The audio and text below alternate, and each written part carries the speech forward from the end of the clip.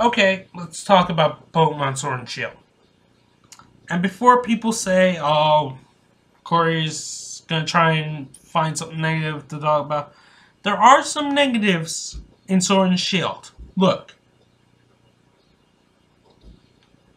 forget about the Pokedex. I'm not gonna talk about it. It is what it is. Nothing can be changed. The games are out. The majority of fans have played them or will play it before the year is out. Or some point next year. Okay? Before we get to November of next year, I guarantee you every Pokemon fan who can afford a Switch and the games will have played Sword and Shield. Even the ones who, like myself, will want the national deck back.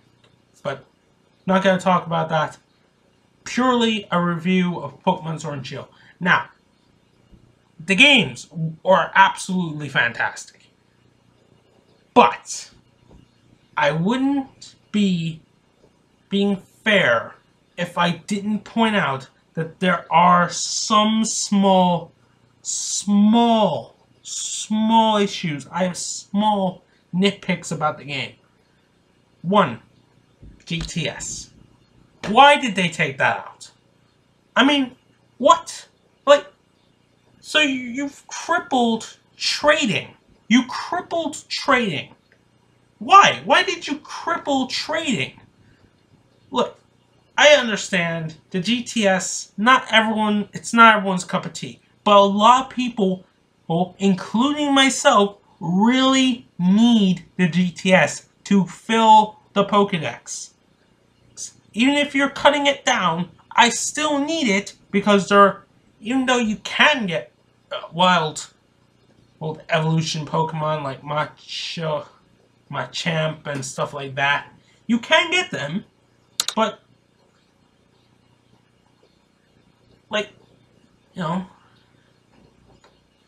say you wanted a Pokemon on your team, and it's early in the game, and you still and that Machamp is too strong to catch, or that Haunter is too strong to catch, but you have Ghastly or Machop in your team because you call a weaker wild one, you can evolve that, but unless you have friends, you are shit out of luck. And Pokemon, stop trying to make me make friends. Fuck you, okay? Fuck you. I don't want friends. I don't need friends. I'm perfectly happy as I am all by myself. So, please, I beg Pokemon to reintroduce, to put the GTS back in. Whatever is next. Whether that's enhanced versions of Sword and Shield, or it's Gen 4 remakes, whatever it is, put the GTS back in. Because you've crippled trading. Unless the wild area is gonna be something that you reintroduce, say say Gen 4 remakes are what's next, and in certain areas in Sinnoh you can catch certain Pokemon. If that's gonna be the case, then okay, but explain that. And explain how it works. Because, I don't know if I can even get those Pokemon shiny, because I'm not gonna lie. Pokemon Let's Go Eevee and Let's Go Pikachu really ignited a love of shiny hunting I didn't know I had. But I really enjoyed shiny hunting in those games. And I enjoyed the challenge of that I set for myself to get every Pokemon shiny in that game, which I did. Well, every Pokemon that can be caught. I didn't borrow it Mel because I can't get Pokemon Go to work with my phone, which is over there or somewhere. Yeah, it's over there. But if GTS is gone forever, then explain how it works. Explain, can we save in front of those Pokemon? And, like, are these, like, static encounters? Can I encounter that Pokemon over and over again and eventually, boom, it's shiny? Or, are those Pokemon shiny locked? How does it work? If you explain that, and if they are shiny, if they can be found shiny, then no issue. There's no... Then surprise trading is good enough. I won't need the GTS if that's the case. But you need to explain it because it's kind of confusing. And I don't think I'm the only one who might be confused about that. So, I don't think that's too much to ask. If you're not going to reintroduce GTS, then just explain, can those Pokemon in the wild area, the evolved forms, the Machamps, the Gengars, can you save before you encounter them, and encounter them over and over again, soft resetting style, and eventually, boom, they're shiny. Because if that's the case, great. But if it's not the case, then yeah, GTS needs to come back. Unless they take that idea and they use it in future. Be very weird if they took an idea from a random guy off the internet. But if they want to take that, if anyone from Nintendo randomly stumbles upon this video, have that for free. I'll sign whatever you want to say, yeah, I give Nintendo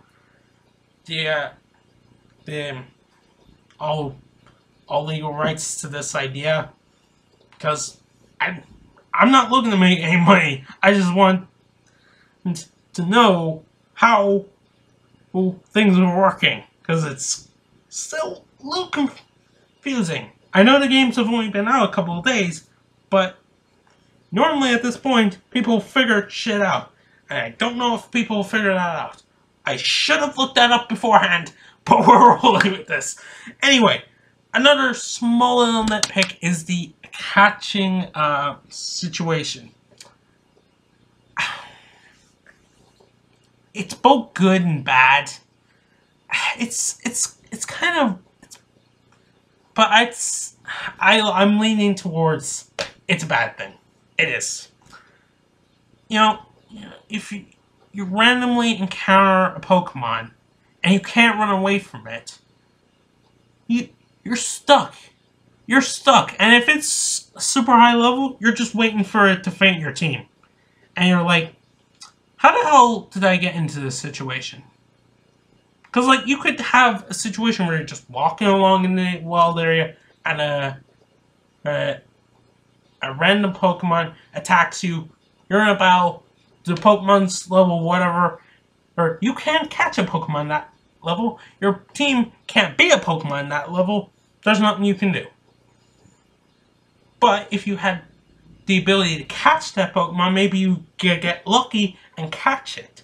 Now, obviously, catching rates and all that, it wouldn't be easy, but, you know, you might get lucky.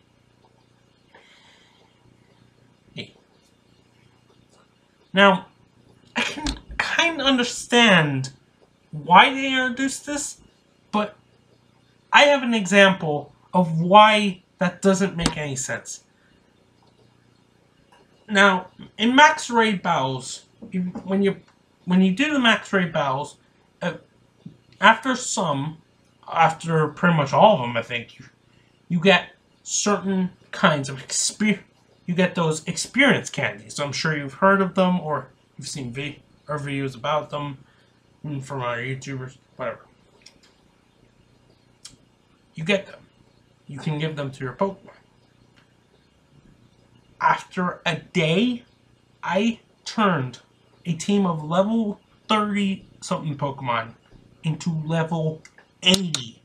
One day of just going around doing max raid battles. One day. 50 levels for 4 Pokemon. That's 50 levels each. And I'm still running into Pokemon that I can't catch, even though they are lower level than the Pokemon I have in my team. Now you're probably saying to yourself, well, why did you make your Pokemon that strong? Because I can. Because I can. And there's... So, clearly, there is something wrong there. Now, I'm not suggesting that you say, hey, yeah, let's just stop people from overleveling.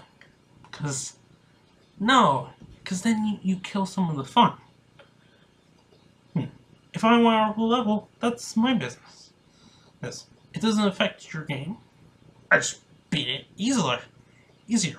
But that's in one game. I have both. I have Sword and Shield. Because I pre-ordered both like a fucking idiot. But I always get both. Just literally, I have shit lying all over the place. Both games of every generation. Regardless,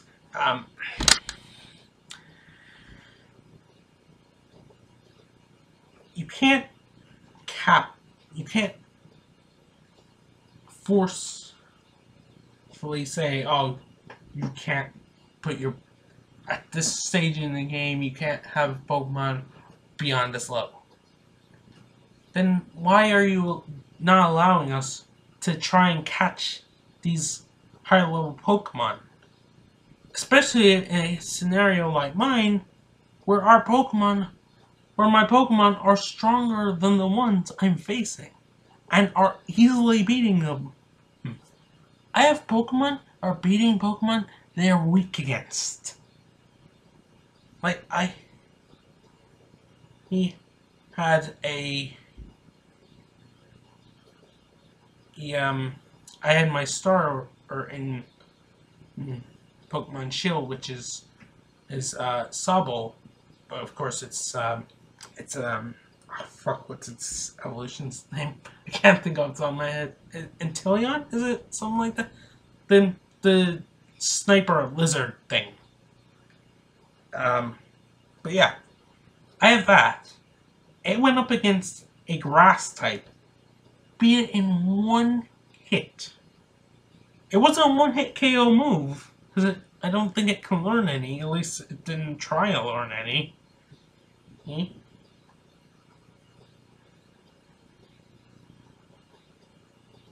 Voila! Beaten. Beat a grass type. And beaten other types it wasn't good against, like electric types. So you see what I'm trying to say.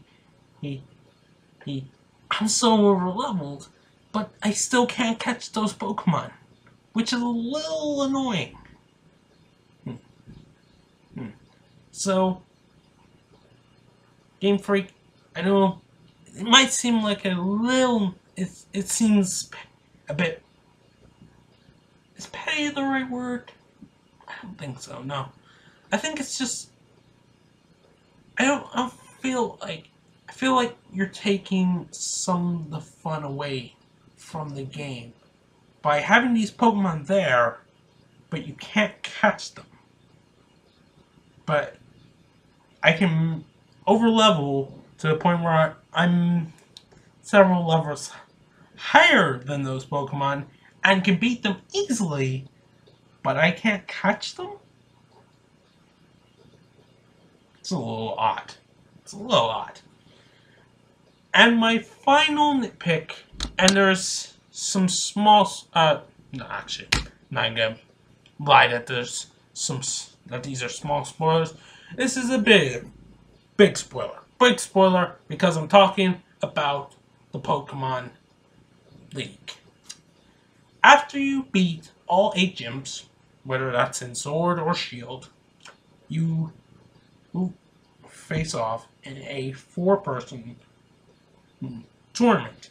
You face Marnie, and Hop faces, I don't know. It never said who he faced, but he beat them. Whoever he faces, he beats them.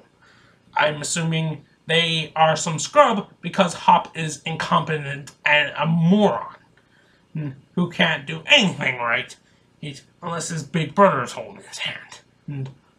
Or you get him out of it. A lot of the times I was like, oh my god, you are the most incompetent fool I've ever encountered in a Pokemon game.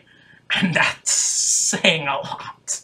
Because there's been some incompetence and some fools that you can find in certain Pokemon games. And you just... But Hop freaking explodes my brain. I'm like, how did you become a Pokemon master?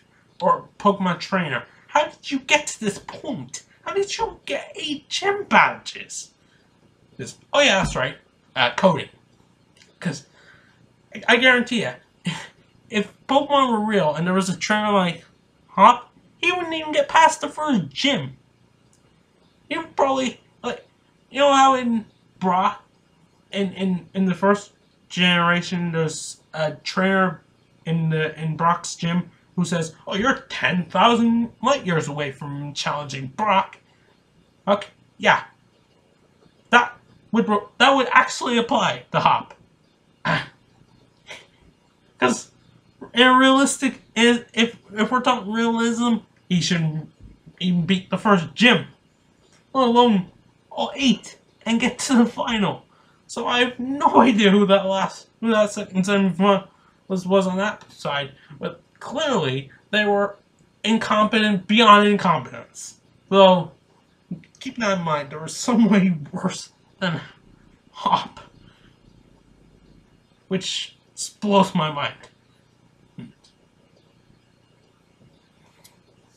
Anyway, I finished Sword, so I'll talk about the Sword version. So I beat Marnie, and then I beat Hop. Then it says, oh, now you have to go into another tournament. And I was absolutely furious. Are you fucking kidding me? Are you fucking kidding me? How does that make any fucking sense? They have to bring back the Elite Four. They have to bring this. This was a cool little experiment, but it failed. I'm giving it a big fat fucking F because it's a failure. If you're gonna have a tournament, don't then have me win a tournament and then put me into another fucking tournament. That doesn't make any sense. Like, in the Pokemon anime, Ash recently won the Alola League. Would it make any sense if, after he won the Alola League, Professor Kui, he got on the mic and says, well done, Ash, now you go into another tournament, and here you go again. At that point, I would be, Ash should be in, like, if that had happened, Ash would have every right to go, no, because I won, I actually won. That wouldn't make any sense. That doesn't make any sense. And especially going up, spoiler, it's just you and the gym leaders. And I think you're in place of, Opal. Well, then you beat them. You have to face B again. And you beat her. And then you think you're gonna face Leon. And nope. Nope. Because, well, the legendary stuff has to happen. And you have to face the dragon poison thing. I can't remember its name. And I'm like, really? Really? I just... Wait. And I was like, normally, the legendary stuff happens before you get to the 8th gym. But I finished the 7th gym.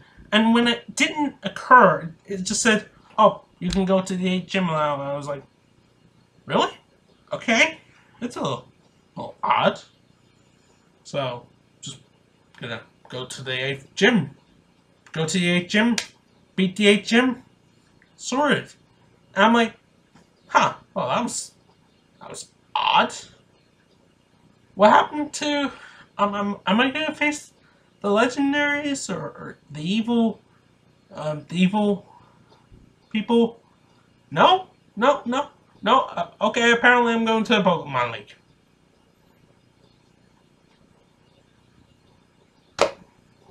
And then you have to go through all of that. Eventually, you'll get your match with Leon, and you have to go through that as well. And that is so much. Oh, I'm like, I understand people wanted, more of a challenge in Pokemon, but I'm like, that's not a challenge. That's not a challenge. You're just asking me to beat the same people again. A challenge would be putting me in a big tournament against characters I have never encountered before. Random NPCs, with incredible teams who are really tough to beat. That would be a challenge. Not the same people I've beaten throughout my journey. That makes no sense.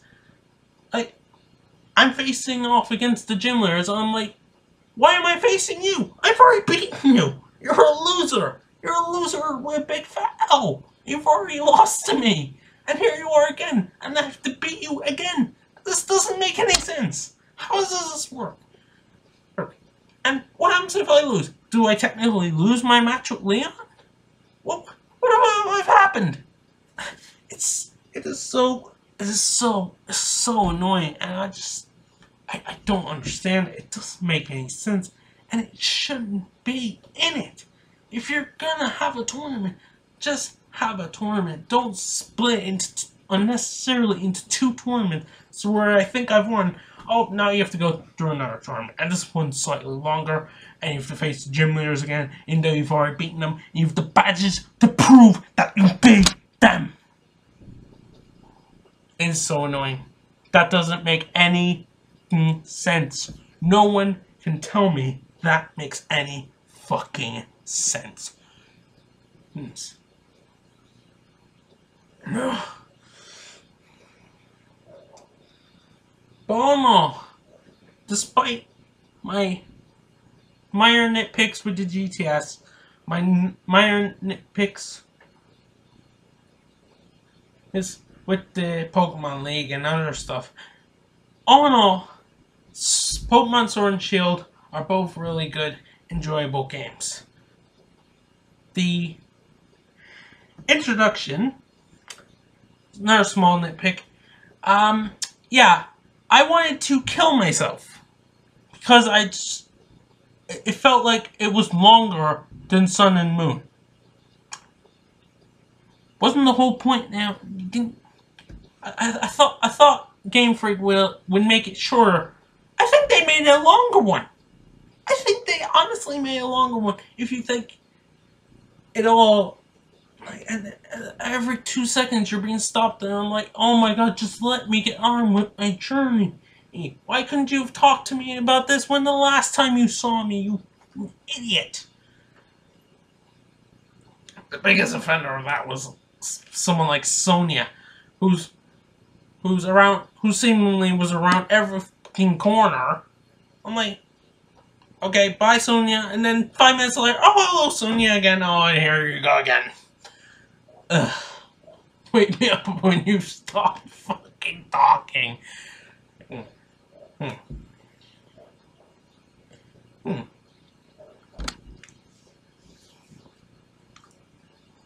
Oh, it's really annoying. And maybe these nitpicks seem minor, but they really, really irritated me. They really did.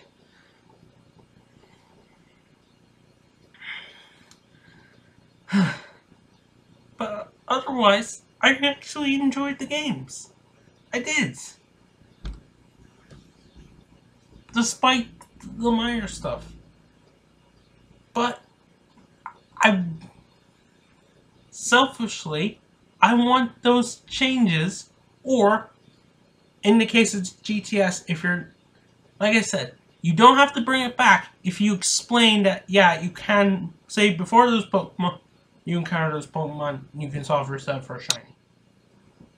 You tell me that, I'm good. GTS, it was nice while it lasted.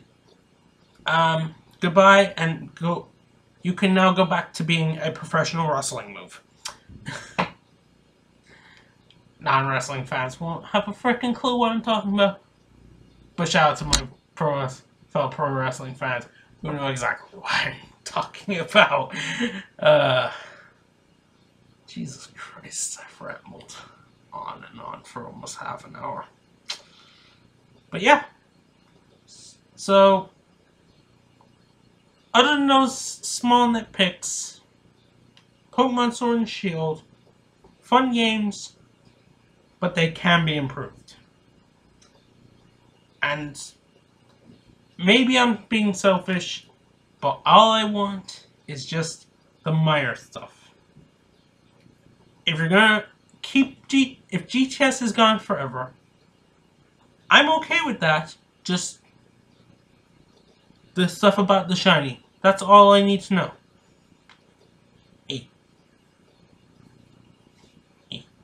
That's it.